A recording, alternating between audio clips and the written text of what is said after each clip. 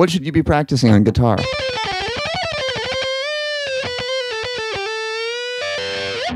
You should be practicing your weaknesses, the things you suck at. It will make you feel the best. This is the irony of it, is that in order to feel the best as a guitar player, you have to play and face the things and work on the things that make you feel the worst, your weaknesses. So as a warm-up lately, what I love working on is just working on 2 strokes per string, back and forth between 2 strings. Because for some reason, this is something that's way harder to me than a lot of other things, right? If I have these sort of melodic neoclassical runs,